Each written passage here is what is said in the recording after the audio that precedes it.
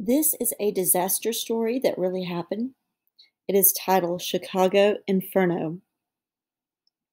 The Leary family owned a farm on the southeast side of Chicago. A fire started in a small barn there on October 8, 1871. One reporter wrote that a cow kicked over a lantern and ignited the hay. This story may or may not be true. By the time the city's small fire department arrived at the barn, it was too late to put out any of the flames. The conditions in the city at the time were perfect for a fire. There had been no summer rains. Everything was very dry.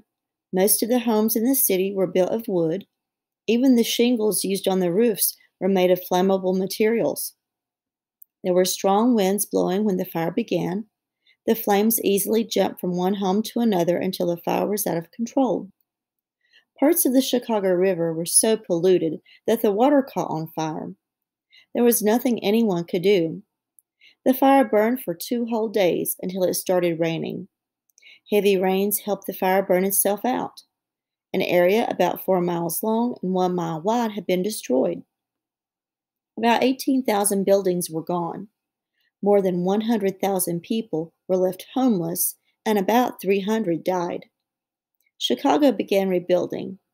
The world's first skyscraper was built in Chicago in 1885.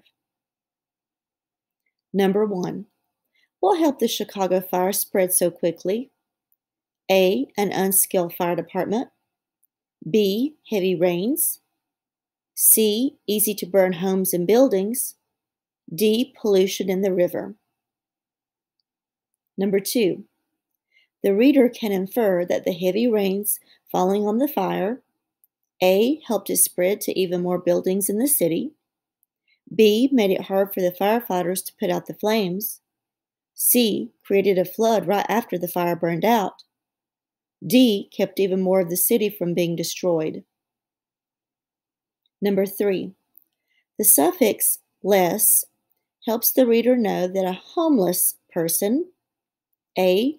owns more than one home. B. Has no regular place to live. C. Does not feel comfortable at home. D. Is looking for a new home. 4. Which of the following best expresses the main idea of the paragraph? A. Dry weather helped start the Chicago fire, but rain helped put it out. B. Chicago built skyscrapers after many buildings were burned down in a fire. C. Weather conditions and wooden buildings helped a large fire burn much of Chicago in 1871.